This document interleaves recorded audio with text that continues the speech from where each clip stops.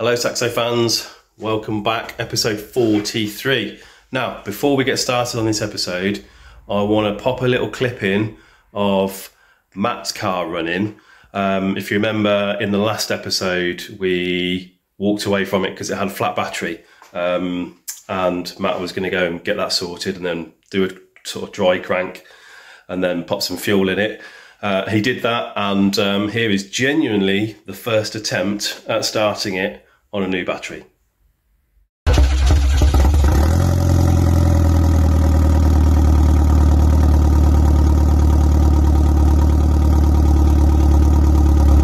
There you go then. I mean, I'm pleased with that. Obviously, having done quite a bit of work on Matt's car and Matt's engine, I'm really pleased that he's managed to start it first time. So now he can go and do all the things to get it back together, and yeah, hopefully we'll see it on the road very, very soon. Slightly jealous because we started our cars at about the same time and he's beaten me to it. Anyway, today's episode is all about cooling. So I'm going to take it down to the front of the car and we'll have a little chat about what we need to do. Right, beautiful sunny day. So I'll just open the garage door so we can get a better view of the front end. So what I've done is just popped on the front end that I've got my hands on. Obviously I'm converting to a Mark 1, as you might know. But what we need to do is get the radiator in. Now, I've offered up the original radiator that came with the car, and the problem is it doesn't fit. Quite simply, the hole that it locates in is that hole there. It obviously then comes across, will then clash with the turbo, hot and cold side, and obviously the other mount points, you know, sort of just down there somewhere. So essentially the turbo is too far forward. So what I'm going to do is move the radiator forward to, you know, however much I need to accommodate that. The problem then is that some of these extra panels, so part of the slam panel here, part of the front of the car here is in the way, and the same on this side, and then obviously the mounting points won't line up. So I'm gonna have to do a bit of cutting and fabricating, I think, to figure something out. So that's the first thing I think we'll do, or one of the things that we'll do. And also I'd like to get the oil cooler mounted. So I've got this cooler here, not actually brand new. I need to clean it up and repaint it and stuff, but essentially I can flush it out and it's good. And obviously I've got the pipes already here. They're nice and long, so I can cut them back if I need to.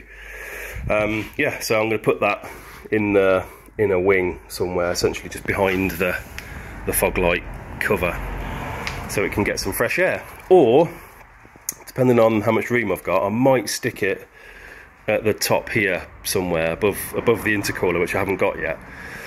But yeah, we'll see. I might make up the bracketry and put it over there, and then if I decide to move it later I can do, but we'll see. So before we go any further, I'll just show you the radiators that I've got. Right then, a little trio of radiators here on the bench. So obviously original Saxo Mark II VTS rad, pretty standard stuff. I think it's a little 30mm core, maybe slightly less than that.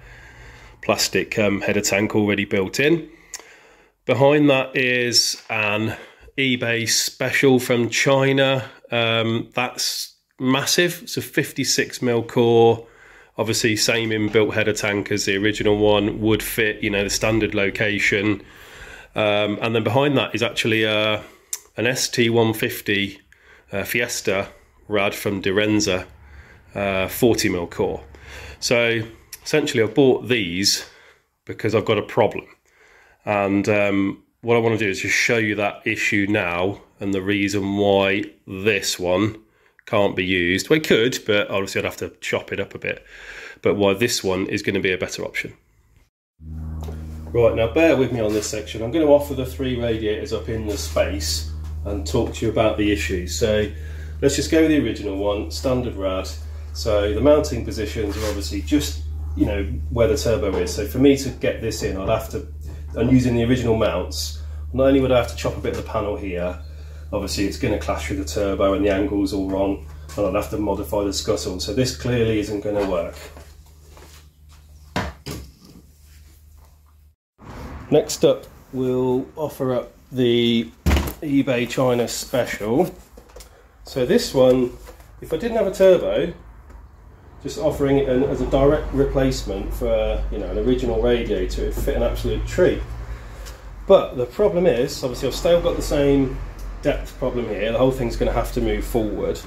And the problem really is around these end tanks, because obviously it replaces the plastic tank on there of aluminium, and they're so chunky, and because I'm moving all of that forward, the slam panel comes around here. I'm going to have to essentially cut a load of the slam panel out, and critically all of the bit that sort of mounts the headlight. So, and that's just down to this. So essentially the rad is great, I'm sort of happy with it, and you know, the positions line up in terms of the hose is not too bad. I could modify the bottom hose down here to sort of suit where the feed comes from, but I really don't want to cut the scuttle too much, which is why I picked the third rad, and let's go through that one. Right, and then finally the Citroën Fiesta ST150 rad. So if I pop this roughly into position, just being careful not to bend any of the fins on this one. So the good thing about this is that it doesn't have any tanks on the side. The pipe work is roughly right, so the coolant pipe here will have to be shortened a little bit to account for the intake, so the exit rather. The pipe down here points in the wrong direction, so that needs a 90 on it. That's fine, that's easy to resolve. The mounting position is pretty good. Obviously I can get it, you know, as close as I need to get it to the turbo, and it will fit in the aperture where the standard fan was, which is great. So I think this is like a really tidy solution. Obviously it needs a little bit of modification, but the biggest thing really is that it needs to run a separate header tank, because the other two, as you saw, had tanks built in. So again, Steve sorted me out with this. He's a fountain of knowledge. But you'll notice here, the eagle-eyed among you, little shreddies box, what I've done is just mock up a little design for a header tank to sit on the inner wing here. And then what I'll do is feed into my little piece down on the inner wing in the arch, where I've secured it, a little aluminium piece. So I'll probably run an AN10 line out of here and fix it down there. And then I've obviously got the return breather little pipe, so a little stubby pipe that will come over here, and we'll go over to this little pipe here. So that, I feel like that's going to work. Obviously it's going to be a load of fabrication, a load of messing about, but by far and away the least amount of cutting of the vehicle, which is desirable, I think. So yeah, that's going to work. So what I'll do is I'll get everything else sort of mocked up in the rough area, and then we'll see what it looks like sort of roughly fitted, and we'll calculate what needs to happen with some of these pipes and stuff. Right, first modification to make then, just offering the scuttle panel up, is this little flap on the inside there.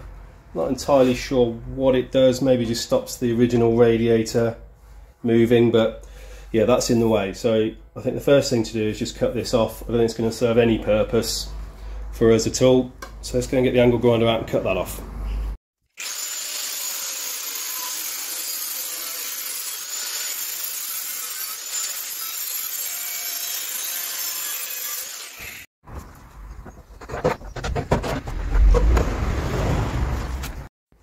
Okay, with that bit of the scuttle moved out of the way, got a couple of little issues now then. So essentially, obviously, because this is meant for a Fiesta, there's brackets and things on it that are slightly in the way. So these stubs here are probably just a bit long. I'd like to keep a little bit of them because it's always good to be able to mount it somewhere.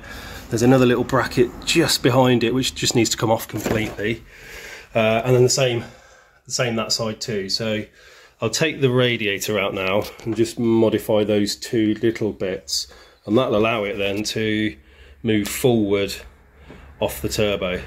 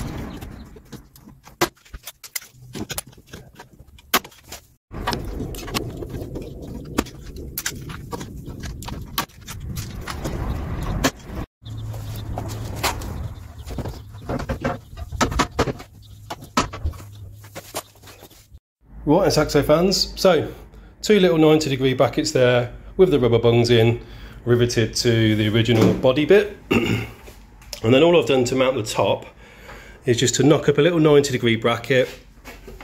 I put a little thread, drilled a hole, threaded it into that boss that I cut off.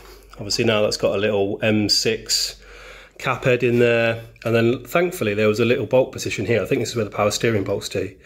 And it still can do, obviously power steering can go on that with that bracket. And that essentially just stops it coming forward. So the only movement in this now is because I haven't bolted it to the wings.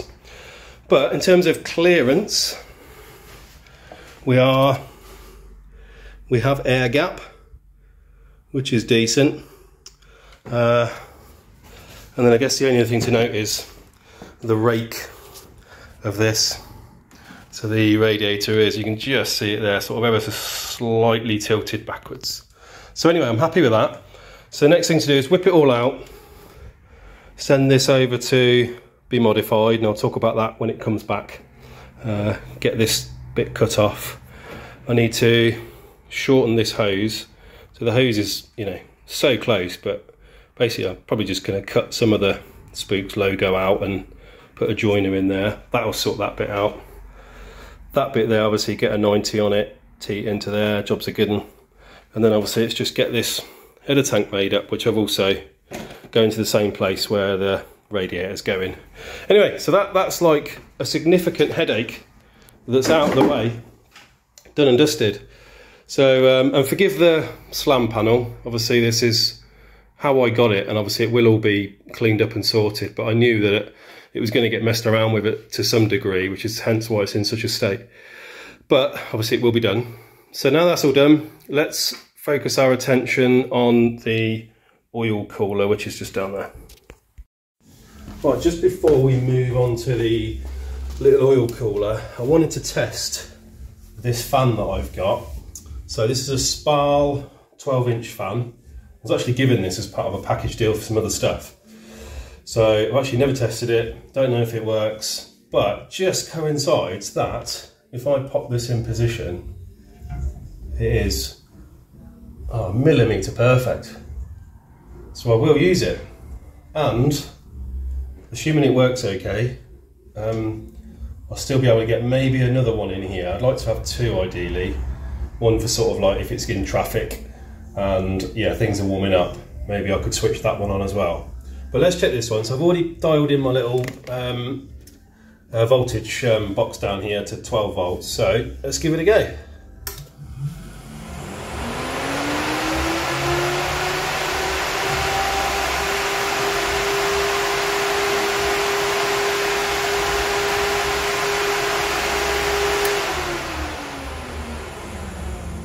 Spot on. That was at 12.2 volts, pulling 9 amps. So yeah, it's good size, perfect fit. I'll get a mount kit for this, and that's now also going to determine where I can start my intercooler from. So I can measure up now and get that ordered as well. Right, onto oil cooler. Right then, Saxo fans, so I've just jumped ahead a little bit. I didn't want to show you the doing of the oil cooler, just because it's a bit boring. Essentially you've seen it all before, just making brackets. But what I've done, as you can see, mounted it on the inner wing here, just off a couple of aluminium spacers, just to bring it away from the body a little bit. Yeah, it's nice and secure. I need to get a different hose for this because it's all the wrong angle. So I'll probably get a nice little 180 in there. This one can stay as it is. And then it's just a matter of clipping up the feed and return lines to it. So yeah, pleased with that. Pretty straightforward in the end, quite simple. Few riv nuts, nice and easy. I'll take all that off now and give it a good clean up, but essentially it's done. So the next thing to do is, other than get my radiator back from being modified by the welding place, which I'll talk about when they do come back, I have also got this. So, intercooler. It's a 2.5-inch outlet. It's a 450mm intercooler. I can't remember how high it is. Yeah, I need to get that mounted. I've got an idea of how I'm going to do it, but I need the radiator and the fan in place before I do that, we are going to have to chop quite a lot of the bumper out, because obviously everything's come forward a bit. But yeah, anyway, so what we'll do is we'll get the radiators back. I'll show you what we're going to do with those. I've had quite a bit of stuff modified. We'll get all that hooked up, and then we'll think about intercooler. Okay then, Saxo fans, so the radiator's back. I've already put it all in, no need to show you that. You've seen it going in and out a few times already, but quick overview then. So my cardboard template is now an aluminium tank. This is rubber mounted underneath, just bolted into the arch there on a couple of riv nuts. And then I run an AN10 line here down underneath the arch, and then that goes, bear with me, to that there. So that allows me to feed in, essentially fill up the system from there. And then the overflow stub, whoops a daisy, was here, is now here, and will link up to here. So I need to get a little tube for that. It's the only thing I haven't ordered yet. And then also had made up a little stub to shorten this, because this was about 1.5 inches, 2 inches too long with this stub. So now I've got a join in that pipe. I'm probably going to change all these clips for Michelor clips, but this is just what I've got around me at the time. So I just wanted to get it all mocked up. What else? Oh yeah, so the stub down there is now at 90 degrees, tees into the original pipe nicely.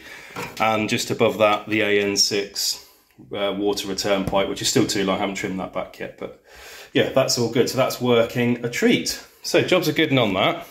So now then, what we'll do is we'll have a look at the intercooler. I think I've got a bit of a plan as to what we're going to do.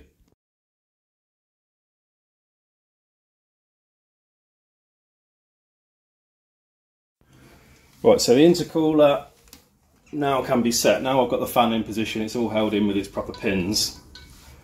So I'm obviously going to sit just in front of it. I'll leave a little bit of a gap. But what I'm going to do is mount off here and off here up to where the bonnet catch is, because I can't run the bonnet catch now because the radiator behind here is in the way. So I'm going to have to go to bonnet pins, which will be over there. I'm going to get rid of this. I'm going to tee off, whoops, tee off here and here with a bit of bar and some strengthening, and I'll do the same from underneath from this cross member, essentially holding it in 4 different positions. So I'm just waiting on some material to turn up so I can do that. And then it's all about pipe work, which is going to be, yeah, that's going to be a real headache.